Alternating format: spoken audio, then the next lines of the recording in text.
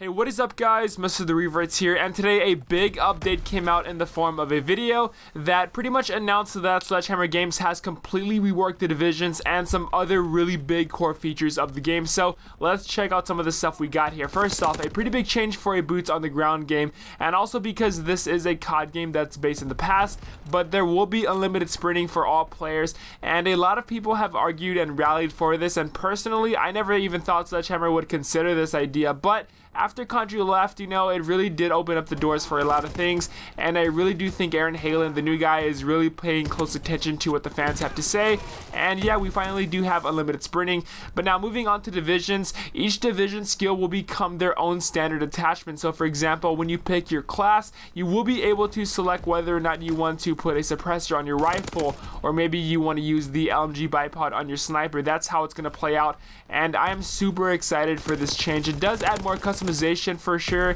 and it definitely does open up the door to more combinations and strategies. But now moving on to the division abilities, each division is also getting a new ability to fit the playstyle, and the ones that were not used as often will be getting balanced. So for example, the Expeditionary division, you couldn't really use that if you use a submachine gun, but again, it will be getting balanced for all weapons. So check out the infantry division. Here they have the additional primary attachment, a second pistol attachment, and swap weapons faster. While ADS, you have less auto sway, and you move faster while aiming.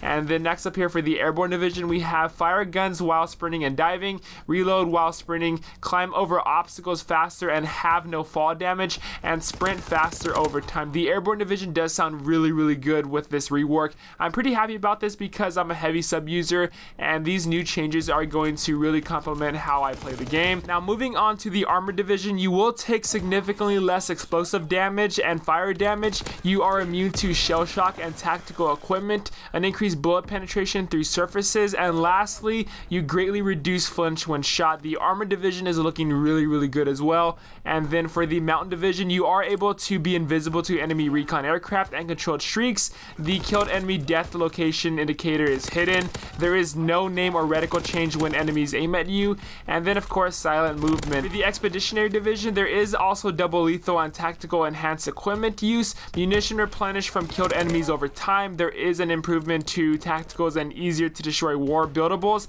and last, equipment damage paints the enemies on the minimap, so it's kind of like espionage but for the equipment. And finally, for the resistance division, there is a minimap indicator and scrambler of close hostiles.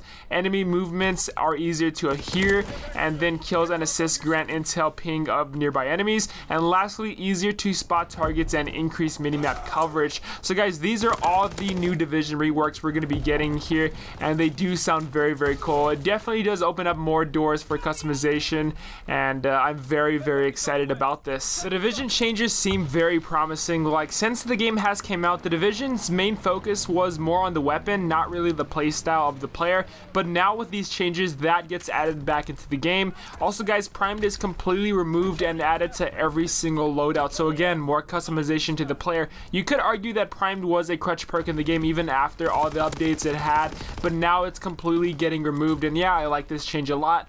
And then one last thing guys, in the trailer when the guy was hovering over the division perks, if you take a look at the attachments, what is the fourth one there? I'm gonna try and zoom in as best as I can, but that is not an attachment in the game. I really don't know what it is.